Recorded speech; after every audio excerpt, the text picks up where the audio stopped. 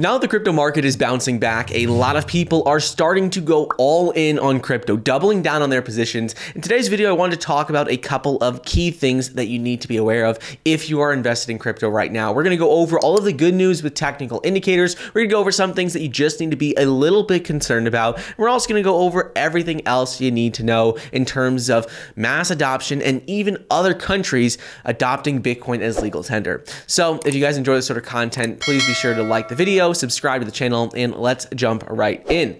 Right now, overall crypto market is sitting at a $2.06 trillion market cap. And the key thing here is that we've finally seen Bitcoin and the overall crypto market bounce back above a couple of key levels. We see that the overall crypto market has bounced back above that $2 trillion market cap, which has acted as a key level for the crypto market over the last year or so. In addition to this, Bitcoin's price is also staying above that key $42,500 per coin range. Recently, we've talked about how Bitcoin's price hit this $40,000 per coin key level about 5 or 6 times over the last year. We talked about how it's very important that it would stay above it, and we've already seen a good bounce back above this. So we're on the right track. Are we going to see it go to record highs immediately? Probably not. We're probably going to see a couple of retracements back down to that $42,500 per coin range before continuing our breakout higher. But the good news is that we have seen that support maintained. We have seen a nice bounce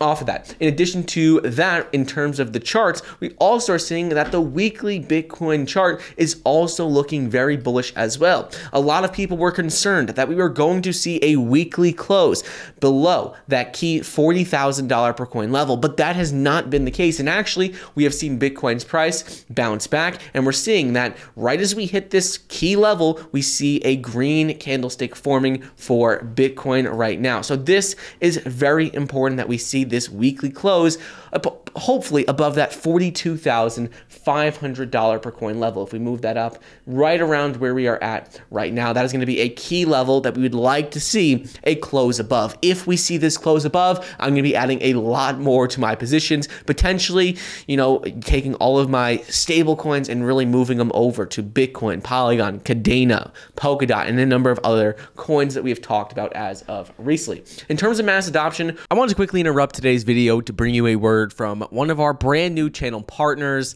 Kyrrex.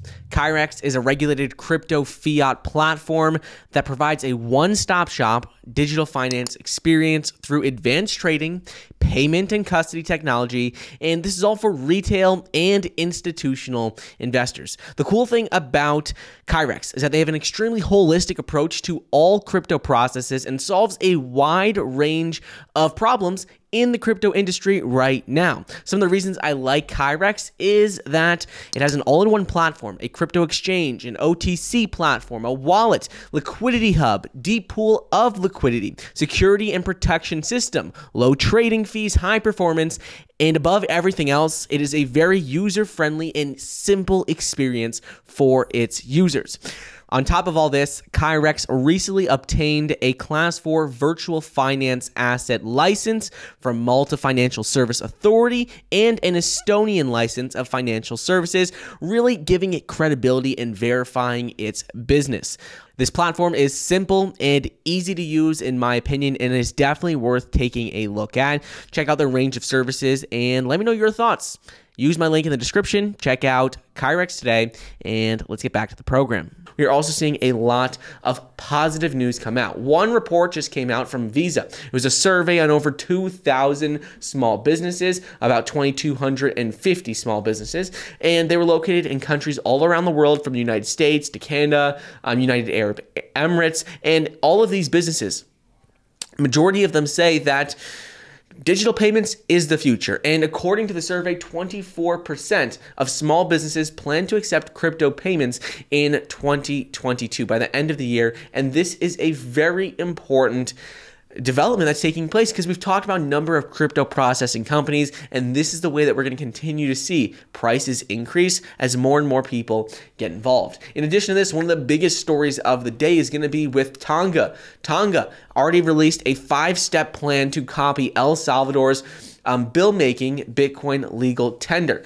And this is a pretty big deal because this would give over 100,000 people access and onboard 100,000 people to the Bitcoin network. This is huge. And if we look at a recent tweet, they have a 5-point plan where in September and October, the bill is going to go to Parliament, be passed, Senate, sent to Palace office for submission. They talk about this whole 5-step plan. And this is very important. They just tweeted this out on January 12th.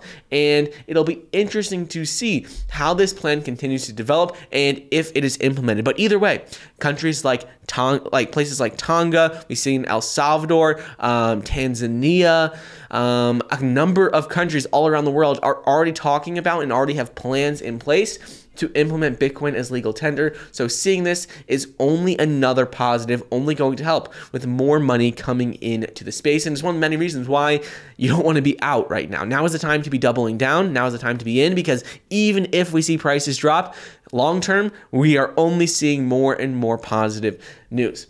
Last couple things is going to be first with Bitcoin ETF, because Taurus Kling Blockchain launched India's first ever Bitcoin ETF. This was in a partnership with another company. And the key thing here is that it's not investing directly into Bitcoin, but it's going to invest in metaverse large cap stocks and other Bitcoin and other stocks that have exposure to the crypto market. The key thing here is that this is the first crypto-backed futures ETF outside of US and the first Asian discount certificates tracking all of these different metaverse and crypto projects. So this is another step in the right direction. Like we say, just more and more positive developments coming out every single day.